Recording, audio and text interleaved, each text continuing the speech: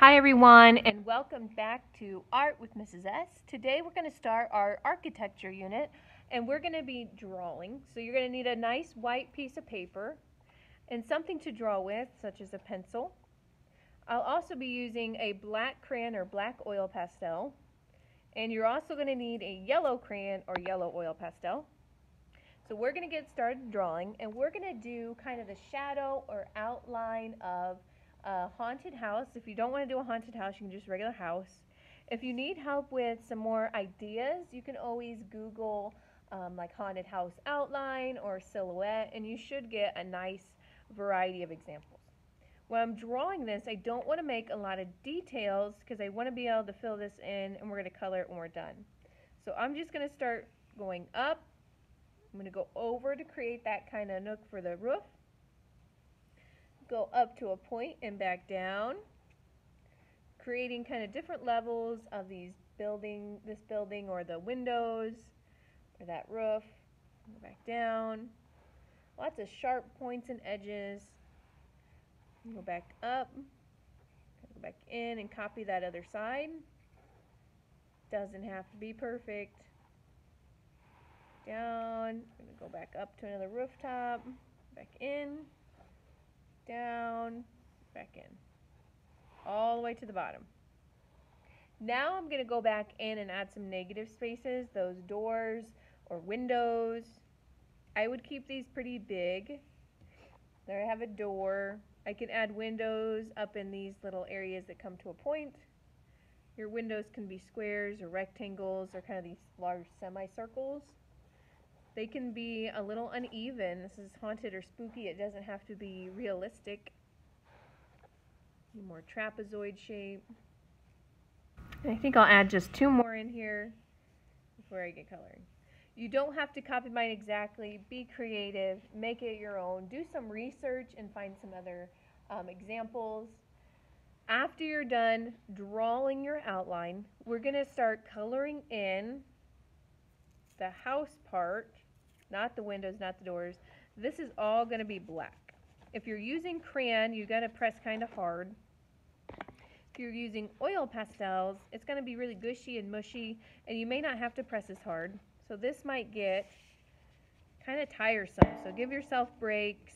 If you break your crayon, I just broke my crayon, it still works. It's not going to hurt you to keep using it after it breaks.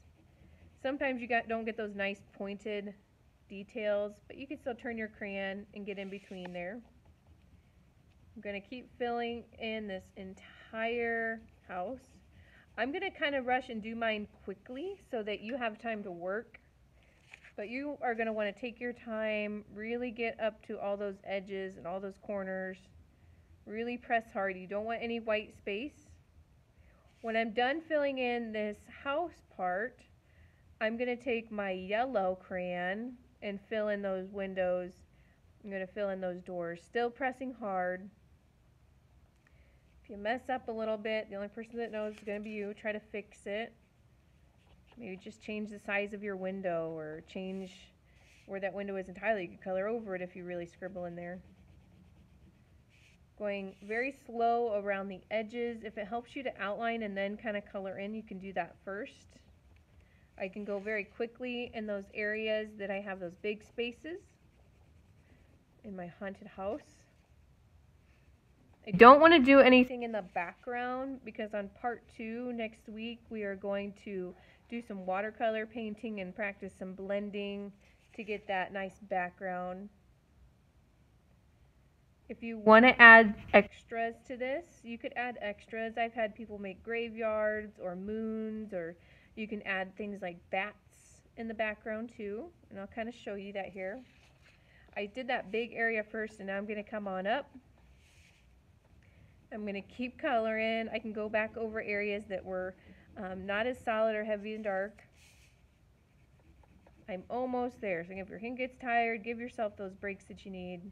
Come back to it and get back at it. Keep going. Really don't want to get bogged down and then rush and ruin my design. I want to take that time and put that effort in. when I go to paint this, then I'll have that nice kind of waxy barrier or oily barrier from that crayon or oil pastel, so that it's really going to be easy to paint around. So I'm done with my black. I can set that to the side in case I find something else I would like to add. And now I'm going to switch to yellow.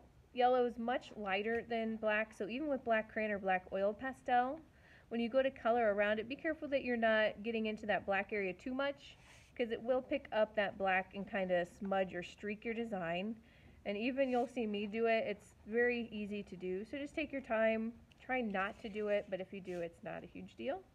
I'm going to go in and I'm pressing very hard, getting in all those windows, all those doors, those negative spaces that I had. Oh, there you go, you see some of that black, it's okay. All the way up to the edge. Again, I'm going very quickly so you have time to work, but you're going to want to take your time and fill in those spaces. I think I am going to add a moon in my background, so if it helps you to draw that first with pencil, again, you can. And I can make that black or I can make it yellow. I kind of like it when the moon is yellow on here. If you want to add in something like a bat, the bat I might make black. I always do those kind of curvies, and I curve up and in a little higher towards the middle. And then on the bottom I reverse those and go down and kind of loop. That symbol. And I'm going to make that one black so I can fill that in nice and black. I don't want to do much else in the background because, again, I'm going to leave that space to paint. Other things, you could do like a spooky tree, but they are still all silhouettes or outlines or those shadows. If you get too crazy detailed, a black colored pencil works great too. When you're all done with just the house, just the windows, and those little details, leave the background. Save your art for next week because we're going to need it again. And then don't forget to post this artwork to Padlet with your first name, last name, and classroom teacher. Thanks for joining me today.